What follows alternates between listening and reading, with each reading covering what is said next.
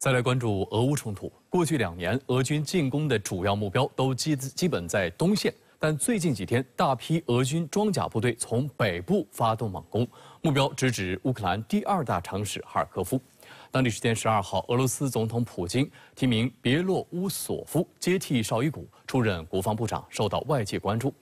克宫称，更换防长主要出于创新开放的考量。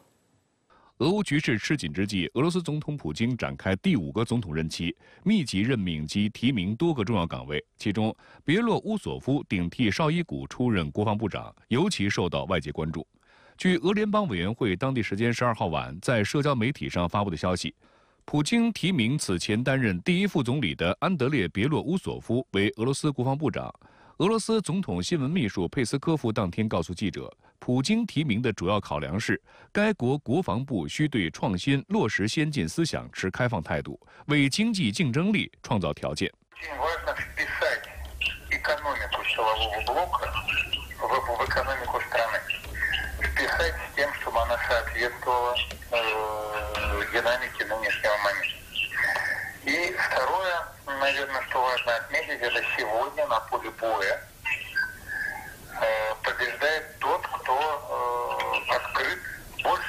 для инноваций, больше открыт для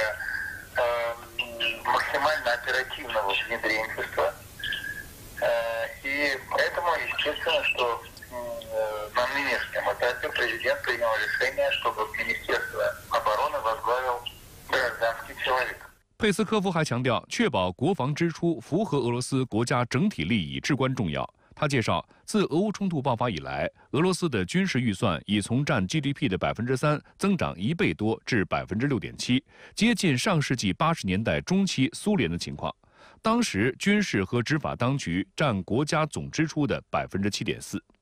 值得注意的是，别洛乌索夫没有军事背景，而是一名经济学家。他今年65岁，毕业于莫斯科大学经济系，拥有丰富的经济领域工作经验。 2006年起担任俄罗斯经济发展和贸易部副部长，正式步入政坛。之后还曾担任俄罗斯总统经济事务助理。2020年1月被任命为俄罗斯联邦第1副总理。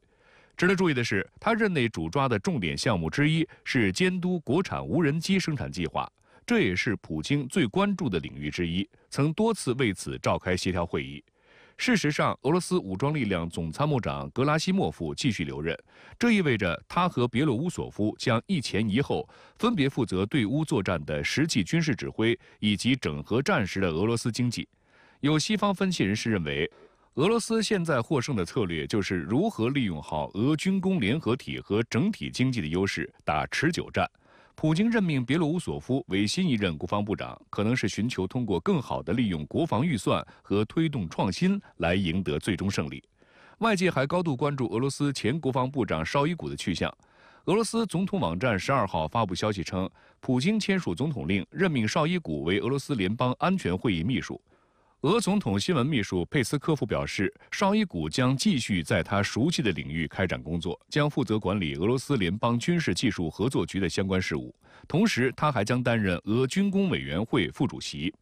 绍伊古担任俄罗斯防长已经长达12年，被认为是普京最亲密、最信任的助手。但俄乌冲突成了绍伊古防长生涯滑铁卢，原本以为的速决战被打成了持久战，俄军也因此遭受了重大人员损失。 绍伊古被认为要为此承担主要责任。